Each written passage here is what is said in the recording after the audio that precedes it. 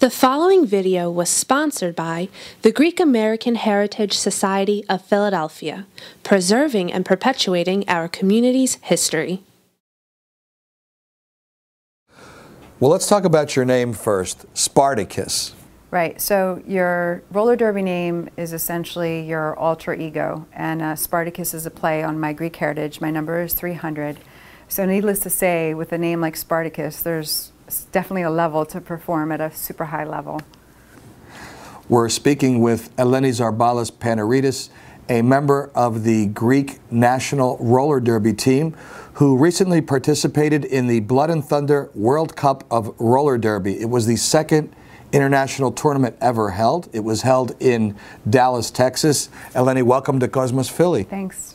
First, let's get an idea about the sport. Tell us all about the sport today. Okay, well, roller derby is essentially a 1-hour game. It's broken up into two 30-minute halves.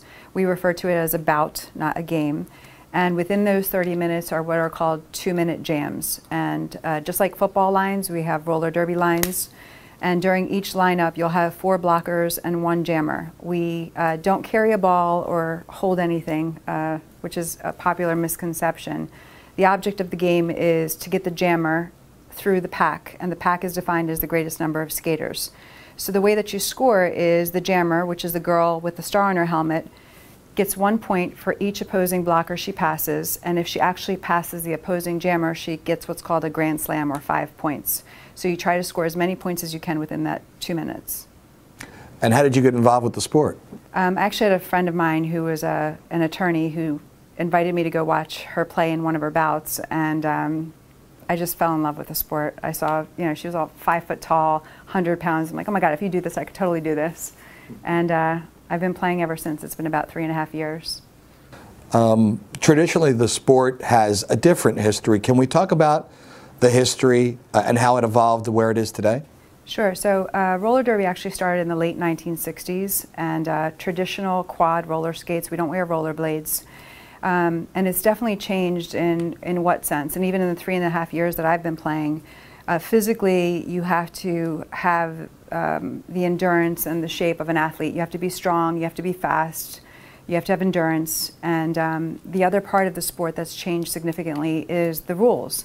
We have inside pack refs, we have outside pack refs, we have NSOs, which are non-skating officials, which tally the points, and they sit in the penalty box. So if I had to describe roller derby, it would essentially be football on roller skates with a hockey penalty box. So you don't get to elbow a girl in the face or punch a girl in the face. There are certain rules we have to abide by, and if you don't, the purpose of our number is so that the ref can call your number and send you to the box for 30 seconds to cool off. If you have 7 penalties, you foul out and you get ejected from the game, just like in hockey. Are there common misconceptions about the sport today? Because historically, like we said earlier, the sport was viewed completely different. Yes. So the stereotypical derby girl is somebody that's jaded or has some sort of life crisis going on, full of tattoos and piercings. I'll tell you, we definitely all have different backgrounds, different professions, and if anything, I like to say we are unlabelable. And we don't carry a ball, like I said. It's not WWF. It's a legitimate sport. We're petitioning for it to be an Olympic sport, and that's why there has been this great growth and interest in the World Cup. The first World Cup was in Toronto 4 years ago, and Blood and Thunder had this most recent one, like I said, that Greece made their first appearance. We were one of 30 countries in a 5-day tournament, and Greece came in 16 out of 30, which is very, very exciting. Well, since you went there, let's talk about the sport. Globally, it's growing. Yep. Does the sport actually have potential to become an Olympic sport? Yes. We felt this way, at least the roller derby community has felt this way for at least 8 years. It's one of the fastest growing sports in the United States as well as internationally. So one of the criteria for the Olympic Committee is to determine its popularity and whether it's something that can be done globally. So the World Cup is representative of that. Like I said, 30 countries bringing 40 skaters. You understand the rules of the game. There's interest in the game. It's definitely a lot more interesting than water polo. So we hope it would become an Olympic sport. The International Committee is also having a tournament in Barcelona in 2016. And I'm actually working with someone in Thessaloniki that's in charge of roller sports to make sure that Greece has a presence in those international games. And then Blood and Thunder World Cup is also looking at having another tournament, possibly in London in 3 years. So we're trying to get a Greek team together for that as well. And how do you feel you'll be trying to get involved with that? Is that sort of a future goal for you? Yeah, so I'm 44. The likelihood of me playing when I'm 47, I never want to say never, but I would love to coach those girls. You know, roller derby right now, the girls are starting to skate at 6 years old in some of these junior leagues, and I say they're going to be the superstars that you're going to see tomorrow in the Olympics. But I would definitely love to be involved with Team Greece, given my most recent experience with the team and the women. You were able to participate on the Greek national team, and there's a great photograph that I saw recently of you holding the flag during the actual parading ceremony. Right. What was going through your head there, and what was it like for you to participate? So the Parade of Nations was the final day before the final match with USA versus England. And so if you were at the Parade of Nations, you would see 50, 60 skaters for Team USA, 30, 40 skaters for South Africa, and Greece coming out, I'd like to say hobbling out with 12 skaters. Because, you know, the advantage of playing with that many skaters in 4 games in 2 days, you get to put your fresh line on. We played every single game, every other jam.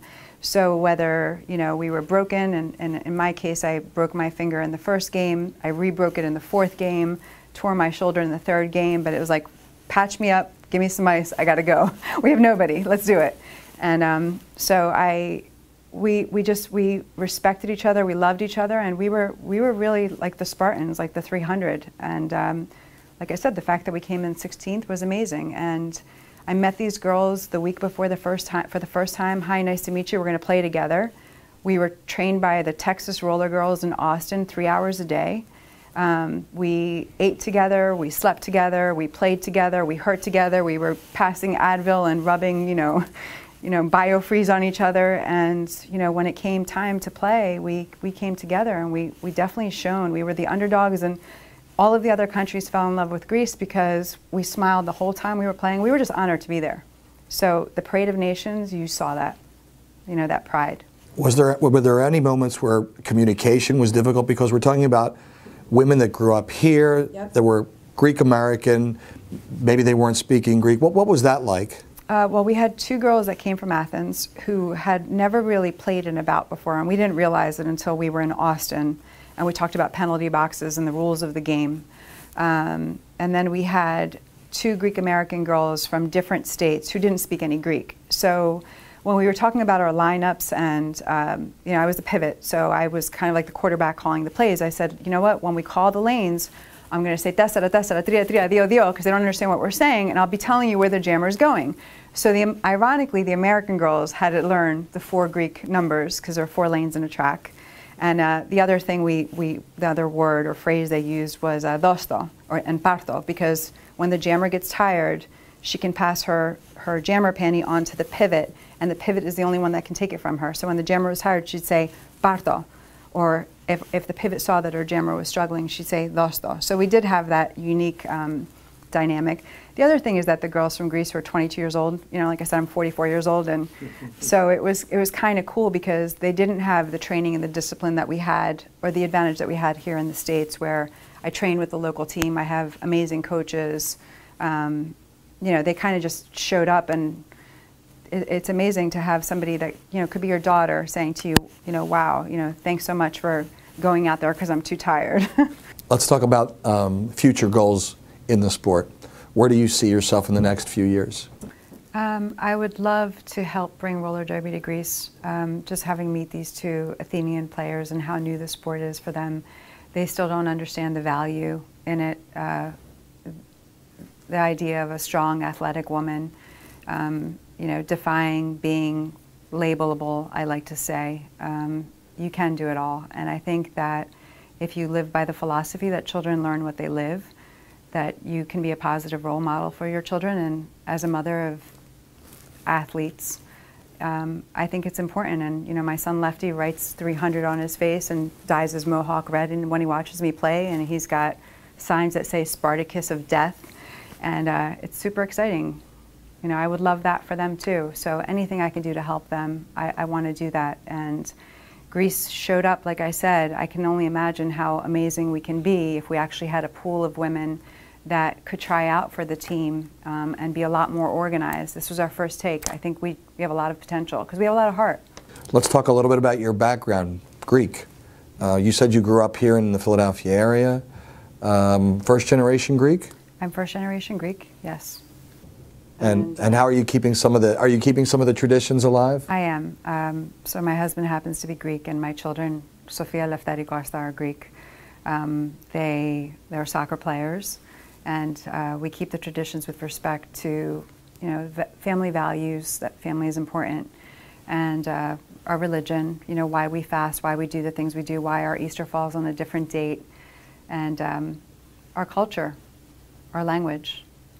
Being a Greek American woman, obviously life is different for you than it was for your mother. Can you talk about that a little bit? Sure. Well, my mother, you know, was an immigrant, so my father and her were married until the day that my father passed away, and it was all about marrying a Greek and having Greek children. And back then it was normal to just marry somebody to take care of you. My mother didn't have that way of thinking. She always told me, you have the advantage of speaking the language and going to school, do something with it. You can be anything you want to be and do anything you want to do.